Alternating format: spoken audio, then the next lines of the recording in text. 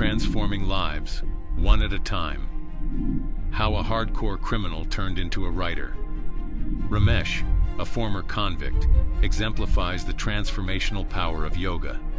Isha's prison yoga programs have helped him leave a life of crime behind and turn over a new leaf. Today, he is well integrated in society and a writer of some repute. It was in 1999 to 2000 when Isha conducted the first yoga programs for convicts in Madurai prison. After a prison official there decided to do something different and offer yoga programs. Within 10 days, there was a remarkable difference in Ramesh's speech, acts, and even looks. Ramesh shared his experience after the program. Sadhguru asked me to be loving towards everybody. But if I am not alert for one moment, people are ready to kill me. So, how do I follow his advice? If I take a pledge, I should be able to keep it too. I then took a pledge that I will be loving to whoever is loving to me. While sharing my experiences of the yoga program, I spoke about the change that had happened in my mind. I said, "There is a dearth of love, so I surrender myself to yoga." To my surprise, a prison official quoted what I said verbatim and expressed his concern for me. For the first time, I looked at this prison official, whom I had considered my enemy till that day, with love. That night, I lost my sleep, and I felt as if Sadhguru was softly speaking into my ears. I never expected my life to change so dramatically after that. I wrote many poems about my life behind prison bars and about my experiences. I earned a good reputation among the prison officials. When I came out of the prison, I went to the Isha Yoga Center in Coimbatore to do the Pavaspandana program, BSP. I also got initiated into the Shunya meditation. I participated twice in the Mahashivaratri celebrations and longed to go to Kailash with Sadhguru. As I continued doing yoga regularly, my mind became light. The animosity and anger I used to have in me disappeared without a trace. Then came another turning point in my life. I got married. My wife too did the yoga program, and now both of us do our practices daily without fail. I realized that once we pick up a knife in anger, letting go of it is very difficult. In this society, how much ever transformation a person accused of an unlawful act undergoes, the way people look at him is very difficult. But all this has happened in my life. When I was 14 years of age, I started going down the wrong path. When I was 28 years old, the Isha Yoga program totally transformed me. The change in me became apparent even when youthful intensity still coursed through my veins. Just a few years back, at the age of 23 years, I had several criminal offenses registered against me and commanded over 60 people. I gave up all that. Now, wherever I go, I do my own work.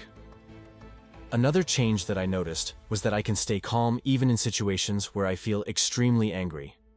Earlier, I would have reacted aggressively, but now I can keep calm, and this is possible only because of Isha.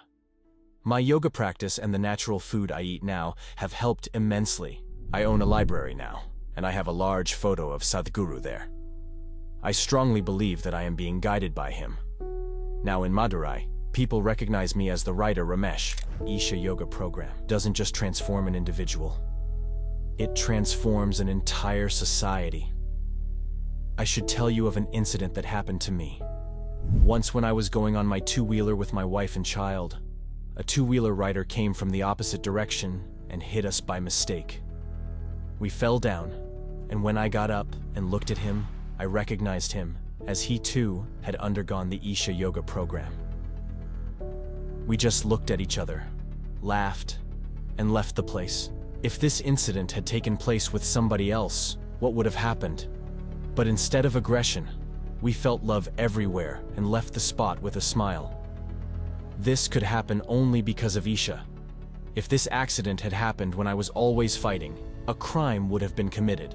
If Isha Yoga programs could be held more frequently and at many places, then the police would not have any work to do.